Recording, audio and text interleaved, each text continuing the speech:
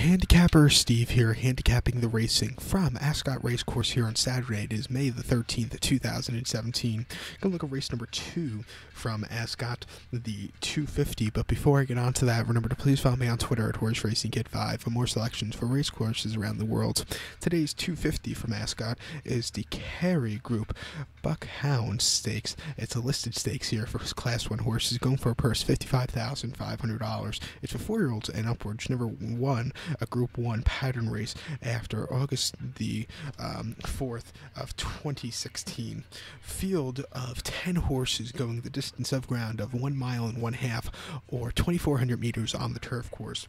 My top pick in this one, I like the number 10 horse, number 10, Wild Hacked. I'm going to go 10-6-9 in the tricast of the trifecta, 10-6-9, but number 10, Wild Hack, my top pick, 6-1. Muscat is in the saddle for Marco Botti. His 4-year-old colt had a Lemon Drop Kid. Lemon Drop Kid, if you remember, did win the 1999 Belmont Stakes at Belmont Park, beating Charismatic to a Triple Crown victory that day. He sired some very nice turf horses, but most recently his horse had started in the all-weather at Newcastle, April the 14th, mile and a half in a Class 2 handicap. This horse won by a half length that day and had a great turn of foot in the stretch. He just ran incredibly well, breaking from stall number 14, which is pretty impressive. That was a great race.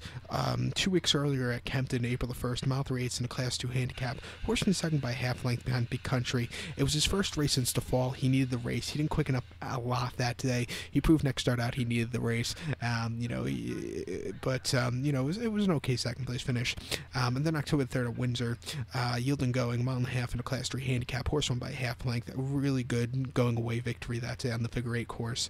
He ran here at Ascot last September 3rd, a mile and a half in a Class 2 handicap. Horse finished 4th by 3.5 lengths. It was a little bit of moisture into the ground. Really going to get a good piece of it. But, here today, I think he should have a better run. 3rd off the layoff. His 2 races this year have been pretty nice. His last 3 actually were very nice, if you count the one from last year also. I think he'll run a big one here today, so watch out for him. So to recap my bets for the second from Ascot 250, it's the Carey Group Buckhounds Stakes. Going to go with the 10 horse Wild Hack. Going to go 10-6-9 in the tricast of the trifecta. So good luck to all, and follow me on Twitter at HorseRacingKid5. Good luck, everybody.